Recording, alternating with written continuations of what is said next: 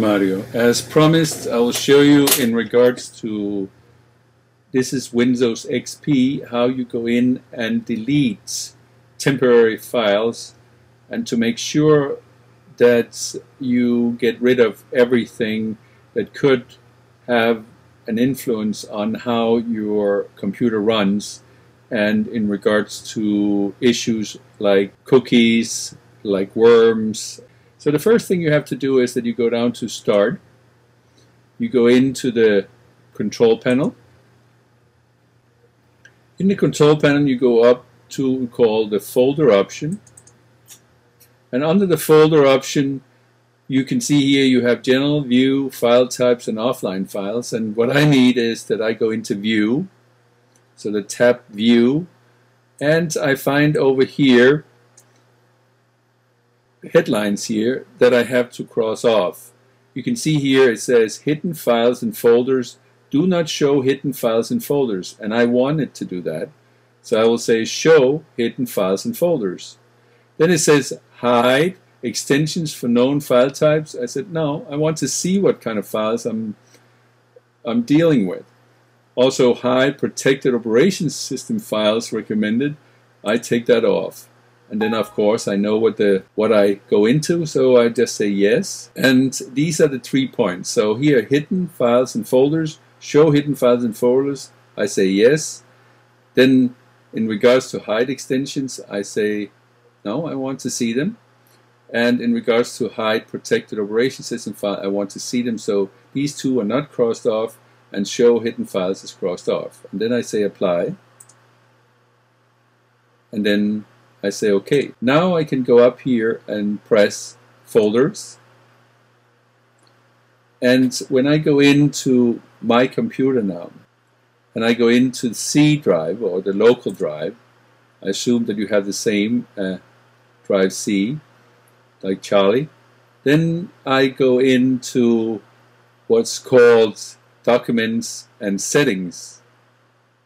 I have seen that sometimes where it says users, but here is documents and settings. And then you come into users like administrator, all users, default users, and so on.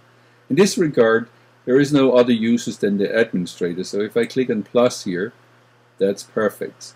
And then when I go underneath here, I can go into local settings. And under local settings, I have my history, my temp file, and my temporary internet files.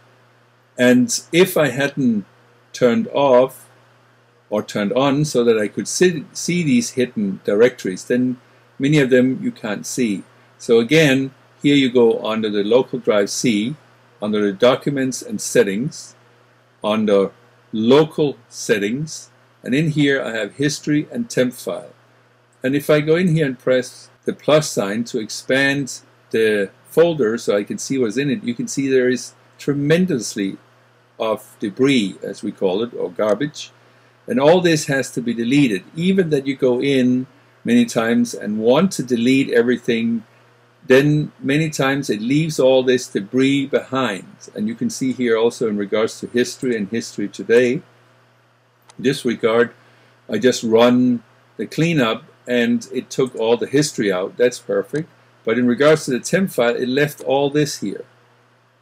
And what you do is that you simply go in, and what I do is to take small chunks, because I know that these are temp files. There shouldn't be anything in here. So what I do is that I just highlight them, and then I go in and say delete.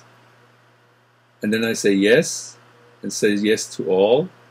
And then I take a few more. It could be some of the folders. Go in and say delete. And this is what you have to do now. You have to go through these folders called history, temp file, and temporary internet file. If you go in here, there's a lot of debris in here also that you have to delete. And you can see here there's tremendously. And many times when you have viruses or issues, these are hidden in here. And even that you clean up your stuff, that doesn't mean that everything goes. And I hope you know where you can clean it up. If you go back again to Start, you go into the Control Panel, and you go into the Internet option. You have an option in there where it says that you can clean up. browse history, delete, yeah, and so you can go in here and say delete, and then you can see here temporary internet file, cookies, and so on. But in regards to temporary files of your operation system, there sometimes you have to help out, and that's the way you do it. So very quickly, what is it I have to do first? I go into folder, the folder option, I go in on the view, I go in and cross them off so I can see show hidden files folder, hidden extension. I make so that we don't hide the extension, we don't hide the protected operation system files.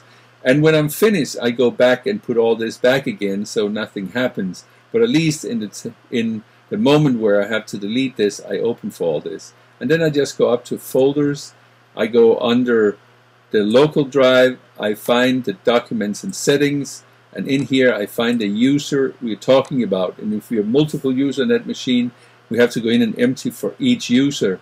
And then when we go in and say local settings, you can see here you have the files that needed to be deleted. I hope all this will help you, and I hope that the operation system that you have is XP. So good luck.